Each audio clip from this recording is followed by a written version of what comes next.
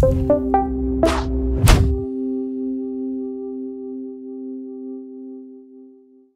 I approach the patient and I'm looking for signs of danger. Are there any? The area is safe. Okay. And is the patient responsive? The patient is responsive and alert. Oh, okay. So my name is Robert Cartwright-Speakman. I'm one of the junior doctors here. Can I get your full name and how old you are, please? This is Keir Johnson, a 20-year-old gentleman. Okay. So I'd like to assess the airway now. The airway is patent with no signs of airway compromise. Okay, so now I'm going to move on to B.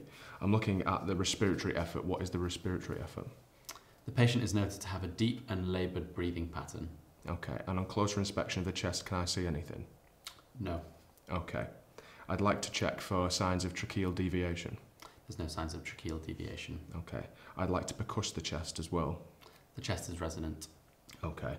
I would like to assess chest expansion. Chest expansion is normal. Okay. And I would like to auscultate the chest as well. There are no added sounds. Okay. At this point, I would like to get a respiratory rate and oxygen saturations for this patient. The respiratory rate is 33 and the oxygen saturations are 85% on room air. Okay, so I'd like to start 15 litres of oxygen through a non-rebreathe mask at this point, so I'm going to put that on now.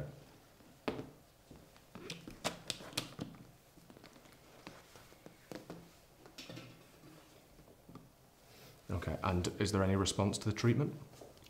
The respiratory rate improves to 24 and the oxygen saturation improves to 94%. Okay. So at this point in time, I would like to order an arterial blood gas and a chest x-ray for this patient. The arterial blood gas shows an arterial pH of 7.24, a PCO2 of 5.5, a bicarbonate of 12, and a glucose of 22.3. Okay, so I'm quite worried about this patient. They are quite acidotic, and as well as that, they've got quite a high glucose, so I'm going to continue with my assessment. So I'm going to move to C now, which is circulation.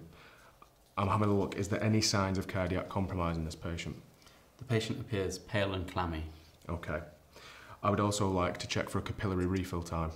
The capillary refill time is greater than 5 seconds. Okay. I would like to assess for signs of peripheral edema as well. There's no peripheral edema, but you note dry mucous membranes and a reduced urine output. Okay. I would now like to palpate for the apex beat. And that's normal. Okay, and I'd like to auscultate the heart sounds. Heart sounds 1 and 2 are present with no added sounds. Okay. At this point in time, I would like to get a heart rate and a blood pressure for this patient. The heart rate is 125 and the blood pressure is 104/67. Okay, so I'd like to establish IV access now, so I'm going to insert 2 wide bore cannula. Okay, so now at this point, I would like to take some bloods from this patient. I would like to take a full blood count, urea and electrolytes, liver function tests, a venous blood gas, C-reactive protein, and another blood glucose.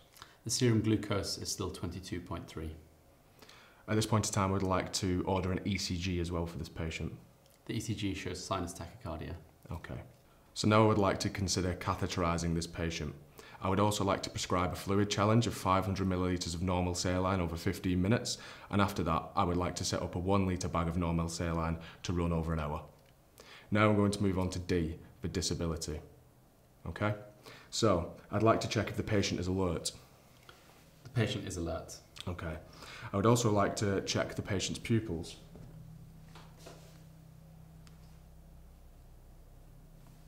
The pupils are equal and reactive to light. Okay. I'd also like to get the patient's temperature at this point. The temperature is 37.2 degrees Celsius. Okay. And I would like to take another blood glucose reading here. The blood glucose is still 22.3. Okay. So now I'm going to move on to E for exposure. So I'm going to expose the patient now. Is there anything that I can see on this patient? There's no further findings from inspection. Okay. I'd like to palpate the abdomen. You elicit some tenderness in the epigastric region. Okay, and I would like to percuss the abdomen. There's no further findings on examination. Okay. And at this point, I would like to dip the urine for ketones. And they are positive for ketones. Okay. Is there a blood ketone reading as well? Yes, and they are high. Okay. So this patient has, they're profoundly acidotic. They've got a very high blood glucose, and they've also got ketones in the urine and in the blood, and these are raised. I'm quite worried about this being diabetic ketoacidosis. So what I would like to do is I'd like to set up a fixed rate infusion of insulin to run alongside some glucose. I'd consider cardiac monitoring as well. I'd like to get closer monitoring of this patient, specifically looking at urea and electrolytes as well, and I'd like to inform my medical registrar about this patient.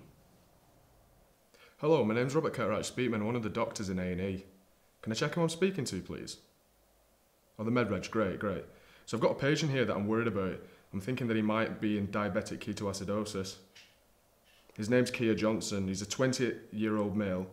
His hospital number's 123456, and he's in bed 6 down here. He was admitted today with a 1-day history of abdominal pain, nausea and vomiting, alongside polyuria, polydipsia and drowsiness, and he has a background history of type 1 diabetes. So I've examined him, and his airway is patent. He has deep laboured breathing and is tachypneic and hypoxic with a respiratory rate of 33 and oxygen saturations of 85% on room air on admission. Since then, I've prescribed 15 litres of oxygen through a non-rebreathe mask, and his saturations have come up to 94. I've also taken an arterial blood gas. The pH is 7.24, the PCO2 is 5.5, bicarbonate is 12, and the glucose is 22.3. He's also tachycardic and hypertensive with a heart rate of 125 and a blood pressure of 104/67. So I've inserted 2 wide bore cannulas and I've given him a fluid challenge with normal saline. And once this is finished, I will continue IV fluids with 1 litre of normal saline over an hour. I've also taken a full blood count, urea and electrolytes, venous blood gas, blood ketones, C-reactive protein, liver function tests and serum glucose.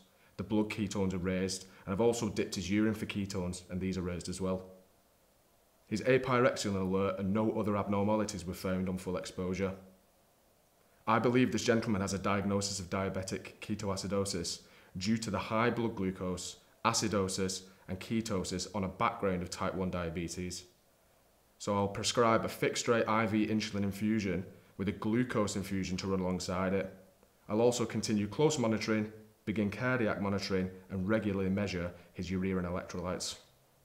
Could you please come and see this patient as soon as you can? Is there anything else you'd like me to do before you come?